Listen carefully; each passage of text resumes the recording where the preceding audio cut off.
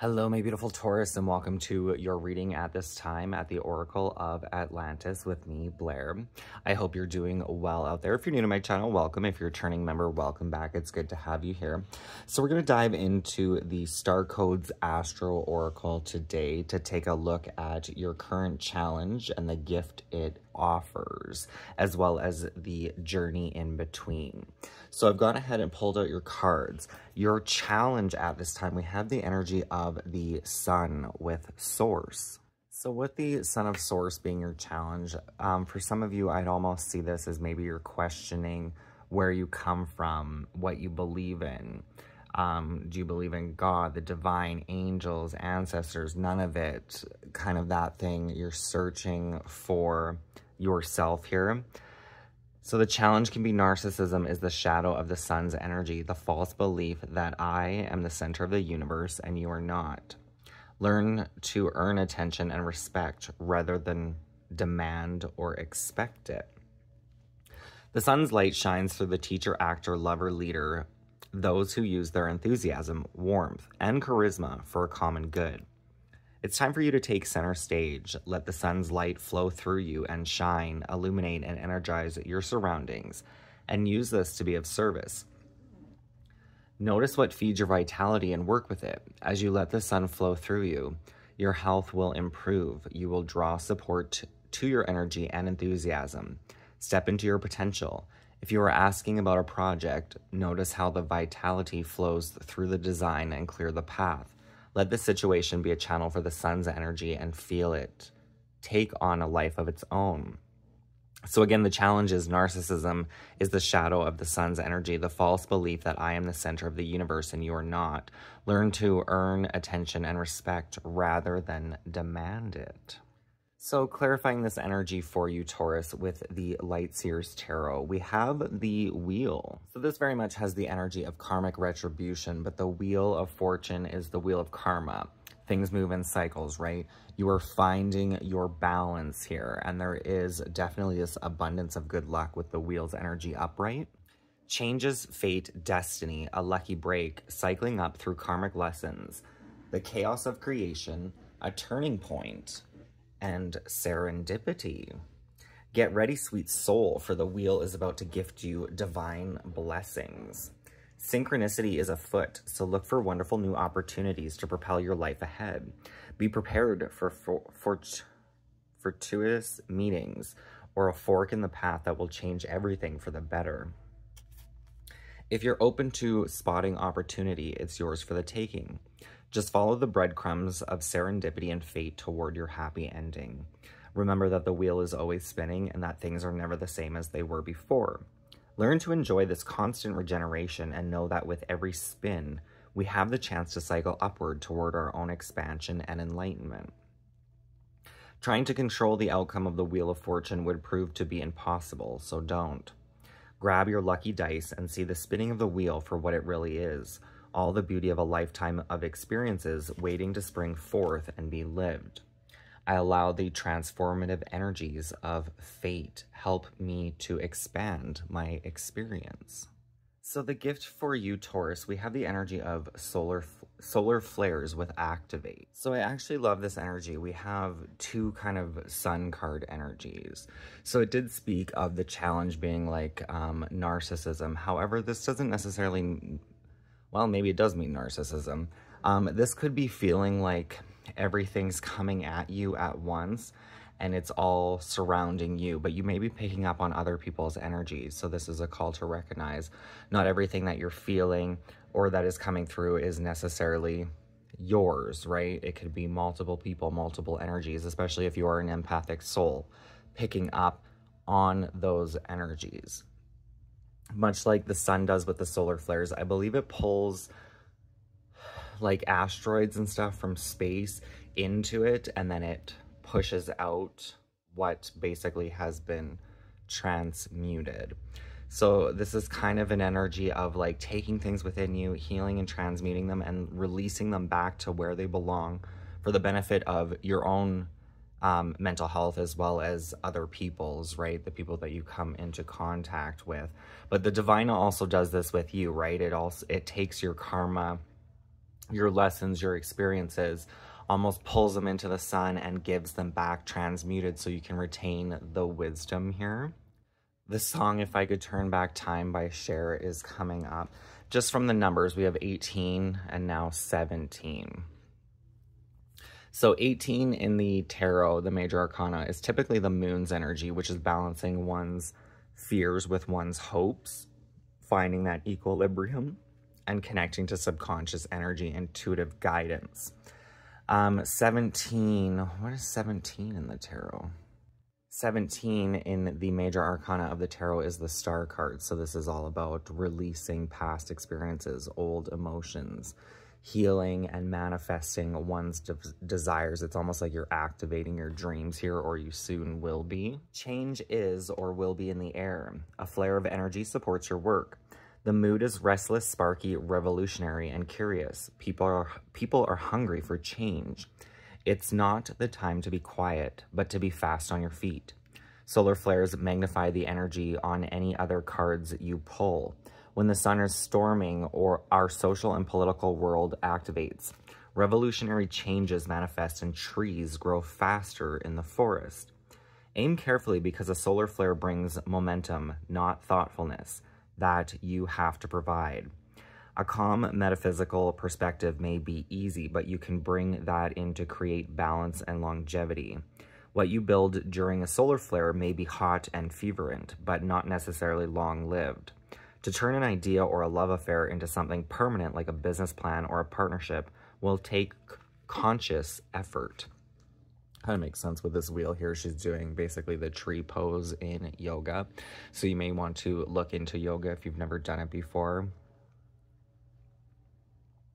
The gift of the sun is sending extra voltage and inspiration your way, so use it wisely.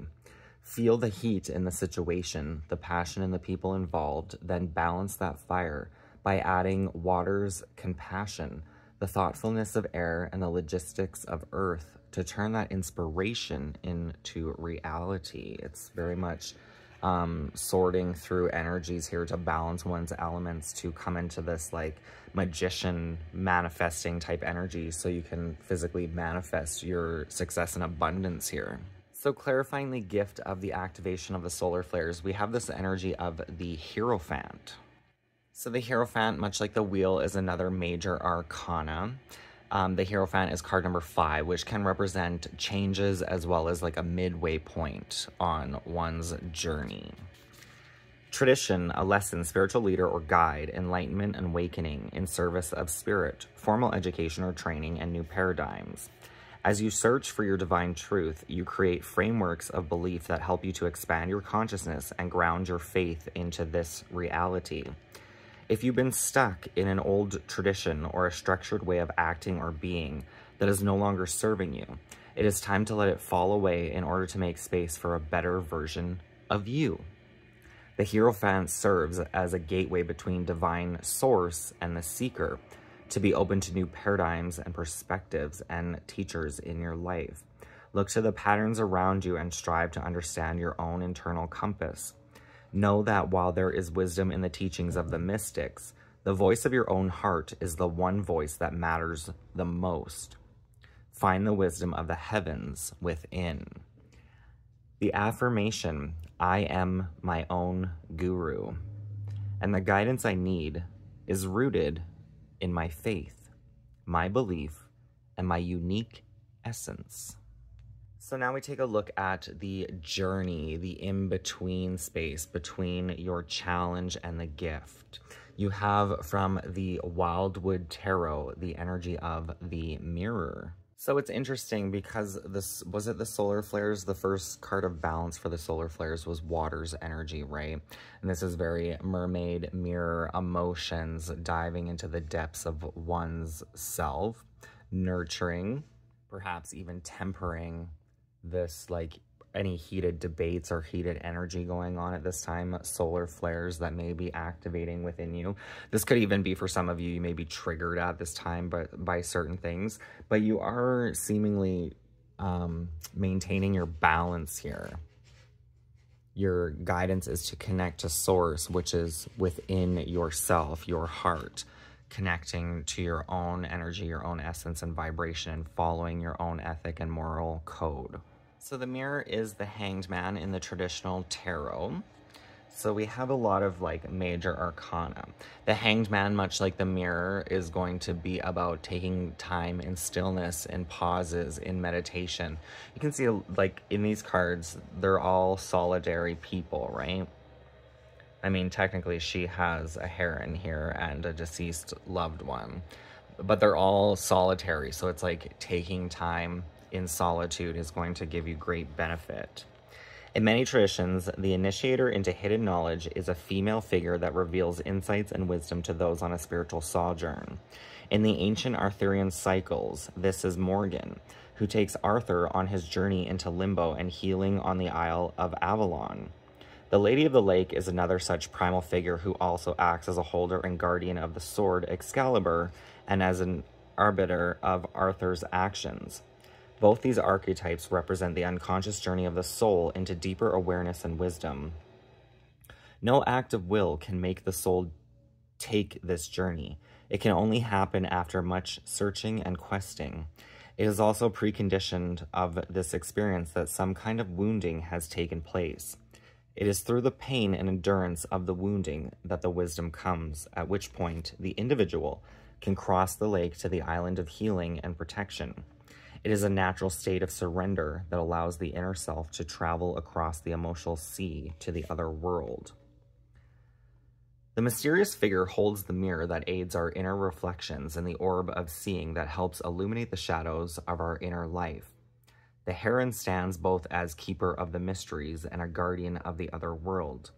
In some legends, 3 cranes or herons were seen at the gates of this magical realm and croaked warnings to the unprepared or uninitiated visitor. The cauldron represents the vessel of hidden knowledge and inspiration. From it, the bright flame of insight and revelation illuminates the dark landscape. This is the card that in the traditional tarot is known as the Hanged Man. We have chosen to amalgamate aspects of this into the blasted oak, while the reflecting mirror offers the same dizzy change from one state of being to another. As the Hanged Man sees life from another angle, so those who look into the mirror see things reflected as they truly are.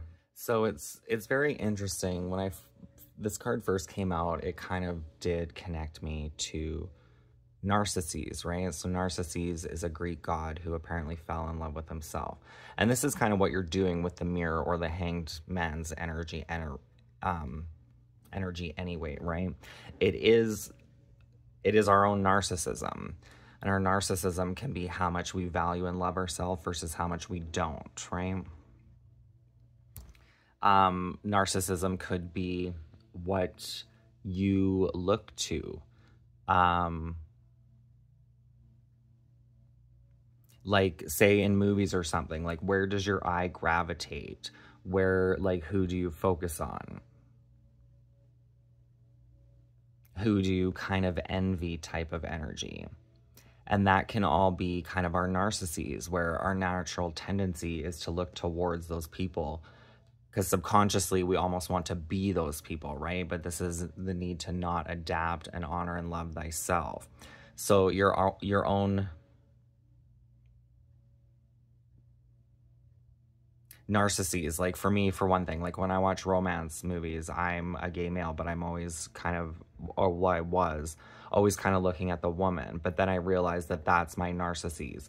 At the end of the day, I kind of want to be in that person's shoes, if that makes sense. So that can be one of your narcissists.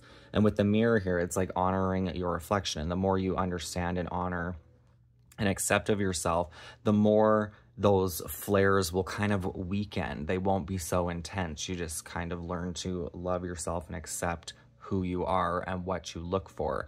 And from there, you can start to change things if you so choose to, right? So one thing you may want to start actually telling yourself is looking in the mirror and telling yourself you love yourself, light and shadow. The shadow aspects I tend to see as more the things that it could be traumas, insecurities. They could be our desires and things of that nature that maybe we have some sort of shame or guilt about. There was this message about letting go of old traditions and perspectives, right? But when you start telling yourself you love even the parts that you don't like about yourself, it slowly starts healing your shadow or your reflection energy to help you ascend on your journey. So with the mirror, it did bring up the Avalons. So I want to pull you a card from the Avalon Magic Oracle. The reflection of the mirror for Taurus.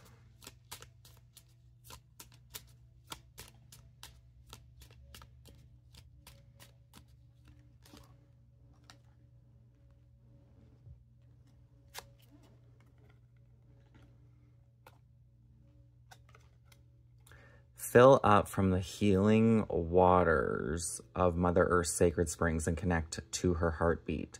Become as one energy. Allow the true love of your soul to radiate, and you shall see the natural beauty around you expand.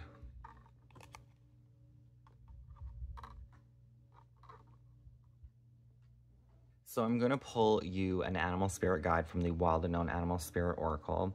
On the pre-shuffle, we do have the energy of the otter. So the otter is a balance between work and play and finding that equilibrium.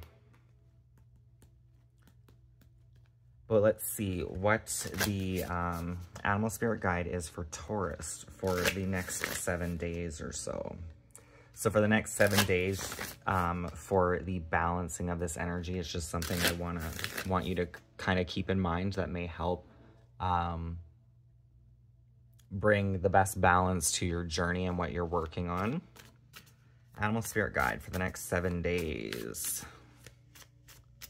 The Oracle's advice to Taurus.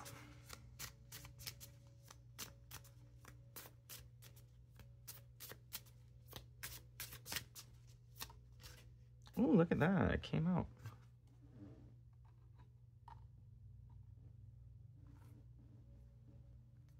We have the energy of the rabbit as the underlying. So the rabbit can be connected to fertility and cycles.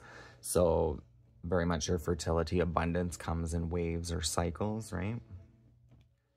Unobstructed joy, playfulness, and contentment. Perhaps the most joyful creature within the animal spirit deck. The otter represents absolute bliss. Otter energy is the playfulness of a child available to us at any age. They have a giddiness and reverence for life itself without the presence of doubt, worry, or skepticism. Imagine yourself with a little more otter energy. What would life look like? What would it take to bring you there? The otter card begs these questions and wants to transport us to that precious place as soon as possible. The celebration awaits. When in balance, full of love and needs nothing. When out of balance, gloomy, sighs, and makes silly excuses. To bring into balance a dance party or celebration. So you may want to crank some tunes up, dance around with carefree abandon, celebrate with friends, family members, things of that nature. Find things to celebrate in your day-to-day for the next little while to keep those vibes and those solar flares kind of active for you, this karmic retribution. So for the closing message, I'm going to pull you a card from the Language of the Flowers. Closing message for Taurus. I think it's called the Language of Flowers. Closing message for Taurus at this time, please and thank you. Oh, what's love got to do with it? What's love but a second-hand emotion? Status, adaptation, change will be better than you think. So there you have it.